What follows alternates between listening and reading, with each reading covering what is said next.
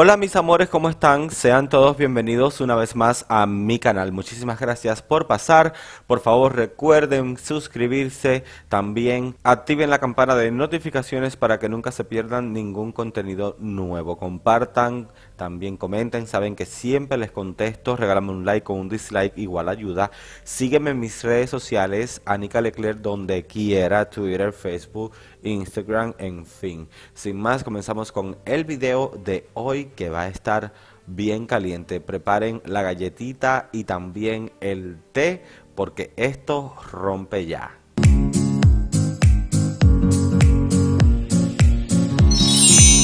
Como ustedes saben, Gia Gunn estuvo recientemente en Hey Queen, de lo cual ya hablamos en este canal, pero hoy voy a conversar acerca de todo lo que ha sucedido a raíz de esta participación de Gia Gunn en Hey Queen. Como ustedes saben, una vez más, Gia volvió a revivir los momentos de drama que tuvo con Carmen Carrera y Monet, y por supuesto que estas últimas no se quedaron calladas y cada una a su estilo le devolvió la respuesta a Gia Gunn. Carmen Carrera por su parte lo hizo a través de su canal de YouTube y Monet utilizó la plataforma de su nuevo show que está transmitiendo en YouTube para lo que es el canal de Build Series, que es de verdad una plataforma súper grande. Antes de pasar a la respuesta de Carmen Carrera y Monet, vamos a revivir un poco todo lo que estuvo comentando Gia Gunn en Hey Queen. Monet exchange. Yeah, so look at her, you know, compared to Trinity. Are you guys laughing back there? I don't know why. This is your All-Stars 4 winner, girl. What really kicked things off with me and Monet were after the show came out. Por supuesto que la controversia empezó de nuevo y un tema que pensamos que ya había quedado totalmente enterrado, pues al parecer volvió a resurgir de las cenizas. Inmediatamente Carmen Carrera aprovechó su plataforma de YouTube para dar su respuesta a Gia Gunn, y entre screenshots de conversaciones entre ellas y una conversación que duró alrededor de 12 minutos, Carmen Carrera explicó toda la situación de que había ocurrido con Gia Gunn en realidad. Para resumir un poco la historia, al parecer el cuento está en que Gia Gunn, antes de entrar a All Stars, estuvo pues como que bastante estresada, entonces Carmen le estaba brindando apoyo. Gia, al parecer, la idea que tenía era de ir a All Stars como que más mujer, como que representando bien a la comunidad transgénero, y fue Carmen la que le dijo: no, si vas a ir, dales lo que quieren. Ponte tu mejor peluca, buenos trajes, pestañas postizas, un maquillaje intenso, sé la drag queen que ellos quieren que tú seas.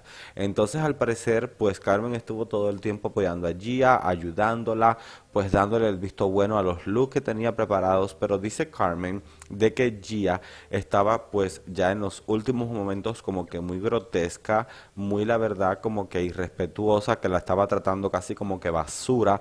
Ella, debido al estrés que estaba pasando Gia, pues le dice: mira, ¿sabes qué? Vámonos a caminar, vamos a pasear por las montañas, por los senderos, y vamos de verdad pues a tratar de relajarnos un poco, de liberar estrés. Pero al parecer Carmen en toda esta contienda perdió un brazalete de oro y comenzó a preguntarle a Gia si ella sabía dónde estaba, que si lo había dejado en su carro, que si se había quedado en su casa, o sea que casi discretamente estaba como que diciéndole a Gia: chica, ven acá, ¿acaso tú te robaste mi brazalete? Lo que a Gia no le gustó para nada. A raíz de esto es que comenzó el gran drama, y es la razón por la que Carmen Carrera estuvo pues entonces constantemente atacando a Gia, porque se sentía ofendida tanto por la pérdida del brazalete como también por todo lo que fue el hecho de que Gia la maltrató, la humilló y le dijo literalmente de que era una psicópata, una persona que estaba mentalmente inestable, de que haberse castrado era la razón por la que ella actuaba así. Por lo que Carmen entonces acusó a Gia de ser una falsa activista de la comunidad transgénero en Estados Unidos y también para el resto del mundo.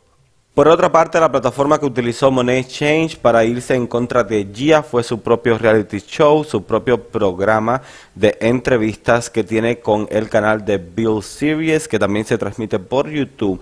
Y de hecho, en este capítulo, uno de los invitados era la mismísima RuPaul. Y vamos a hacer una pequeña pausa porque quiero compartir algunas cosas con ustedes. Primeramente, les tengo que decir que de todas las millones de entrevistas que he visto de RuPaul, esta creo que personalmente es mi favorita, porque la verdad, todo lo que habló, lo que explicó, las cosas que narró, me hicieron identificarme aún mucho más con ella. Y aunque hay momentos en que quiero desaparecerla de la faz de la tierra, esta entrevista, por ejemplo, me ayudó a darme cuenta cómo nos parecemos tanto y cada día llego a entender y a comprender más todo lo que es su personaje. Entre tantas cosas, Ru contó de que cada día se levanta a las 4 de la mañana, que se va a la cama a las 8:30 de la noche y se está levantando todos los días a las 4 de la mañana. Así que ya saben, si ustedes quieren de que RuPaul lea sus mensajes, pues mándenle tweets a esa hora, ya que está demostrado científicamente de que los seres humanos normalmente nos ponemos a revisar las redes sociales apenas nos levantamos, es la primera cosa que hacemos. Y sin embargo, le prestamos menos atención durante el resto del día. Así que a tuitearle a RuPaul a partir de las 4 de la mañana. Entonces, como les estaba diciendo, chicos, pues también ella comentó que hace 15 años dejó de fumar y que también esto haya sido la razón por la que ha habido tantos cambios en su vida.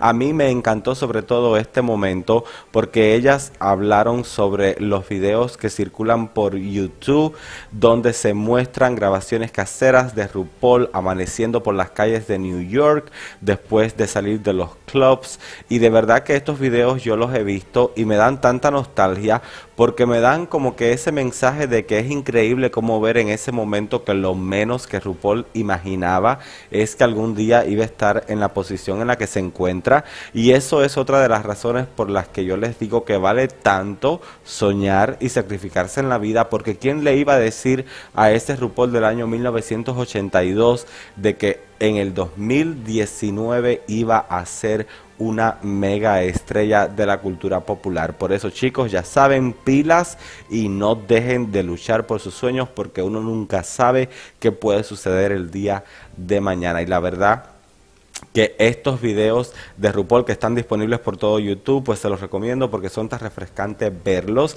Además, pues dice RuPaul que al parecer, y esta es una de las razones por las que yo ahora vengo y digo de que estoy cada día identificándome más con ella.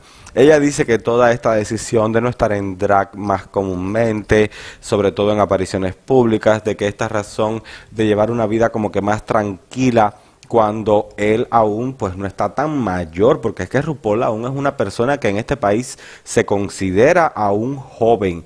Pero ¿qué es lo que sucede? Y es donde yo de verdad me pongo totalmente de acuerdo con RuPaul, que es verdad de que el drag es destructivo. Esta vida avejenta, es dura, es intensa, es de trasnochar.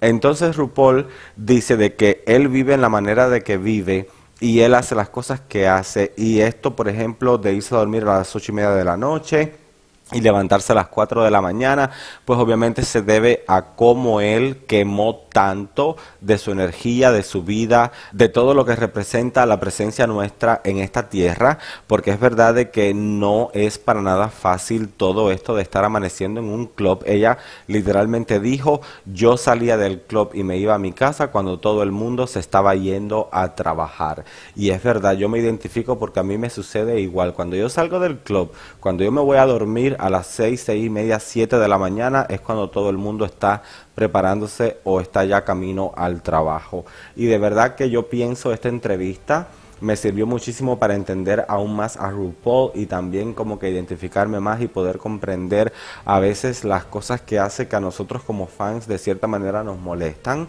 Pero bueno, este video no es sobre este tema, sino pues como seguíamos con el drama, es más bien pues la oportunidad que tuvo Monet de responder al shade, a todo este drama que comenzó Gia Gunn en Hey Queen. Y Monet literalmente vino y le dedicó minutos a Gia, donde le destruyó en cada palabra toda su carrera. She is she who shall not be named. Y'all ready for it? Bob the drag queen. She's like, Miss Thing, why are you so obsessed with me? Is it because I successfully won a TV franchise that you've attempted to compete in twice but failed miserably at both times? Or is it because your only claim to fame is having a wonky fucking eyelash? You know what? I'm getting ahead of myself. Let's take a minute to celebrate our similarities, shall we? Here we go. I was on the 10th season of RuPaul's Drag Race. You placed 10th on your season of Drag Race. I'm on the 3rd episode of my very own talk show. You were sent home on the 3rd episode of a TV show. You were on a Chilean show called The Switch. I like playing The Switch while eating Chilean sea bass. Listen, instead of worrying about my terrible looks, how about you concern yourself with learning about Nancy Pelosi and dismantling your own counterfeit activism? Whoops, that's a pretty big word there. Let me break it down for you. Activism, the action of using vigorous campaigning to bring about positive political or social change. You hear that, girl? Positive. Monet acusó a Gia de falso activismo. También le dijo de que esa pestaña postiza mal pegada pues es una digna representación de lo que significa su carrera, pura mierda. Monet también le dijo de que ella había estado en la temporada número 10 de RuPaul's Drag Race, pero que Gia había ocupado la posición número 10 dentro de su temporada. Le dijo de que ella tenía su propio reality, que tenía su propio programa de televisión, mientras que Gia estaba en casa viendo un programa de televisión. Le dijo de que ella también pues estaba como que comiéndose un pescado, como que estaba cambiando constantemente como que de menú, y que Gia había tenido que ir a hacer a otro país un reality show que se llamaba El Cambio. O sea, literalmente Monet barrió, limpió, secó, volvió a ensuciar, volvió a limpiar, cagó, volvió a limpiar y destruyó en definitiva Gia Gunn, su narrativa y todo el drama en el que se ha visto inmiscuida. La verdad, yo puedo entender de cierta manera el punto de Gia Gunn, porque yo sí considero como que un poco más, al menos públicamente, fue Carmen Carrera quien atacó a Gia, y Gia como que más que nada lo que hizo fue como que intentar defenderse. Pero en el caso de Gia con Monet, es cierto que la que empezó todo el drama en un primer momento fue Monet Change, porque si ustedes se fijan en la temporada de All Stars no se ve en ningún momento como que ellas tienen ningún tipo de problema. Y de hecho Gia contó de que efectivamente fue Monet la que comenzó todo el drama cuando dijo en un tweet de que Gia no era la primera mujer transgénero en el show, porque ya Peppermint había estado antes. Entonces esto fue al parecer lo que comenzó toda esta guerra mediática. Luego pues entonces en el canal de YouTube de Monet Change, ella personalmente llamó a Jenny Bowie, la que hizo Gia Gunn personificando en All Stars para el Snatch Game. Y también pues bueno, tiraron el personaje de Gia por el piso. O sea, que si nos ponemos a justificar, a entender, a de cierta manera como que poder analizar cada caso. Oh, Carmen Carrera, we just talked What about a this. stunning photo. Jesus Christ, talk about just lashes and mascara and chapstick. You know, it's sad for me, the situation that we're in and the relationship that we no longer have. You know, for many years, Carmen Carrera was my inspiration. She was a role model for me. And you know what? As the text messages even say, she still is. You know, I don't know what she's doing because I don't follow her anymore, but she forced me to become that. She, for me, is the only person in the Drag Race family, brand, alumni, that has created a name outside of RuPaul's Drag Race. And that is doing things in what I like to call the real world. Me parece que en el caso de Gia con Carmen, Gia sí es un poco más la culpable, porque Carmen al parecer pues todo lo que hizo fue solamente reaccionando a la mala actitud que Gia tuvo contra ella, y también por toda esta cuestión del brazalete. Pero en la cuestión de Monet, y Gia siento de que sí fue Monet la culpable porque fue la que comenzó a atacar a Gia cuando ni siquiera ellas tenían ningún problema, al menos durante la grabación de la temporada. Entonces chicos, espero de que este video les haya gustado. Antes de despedirme, solo quiero decir que para cerrar con broche de oro todo el drama, Gia ya también respondió tanto a Carmen como a Monet.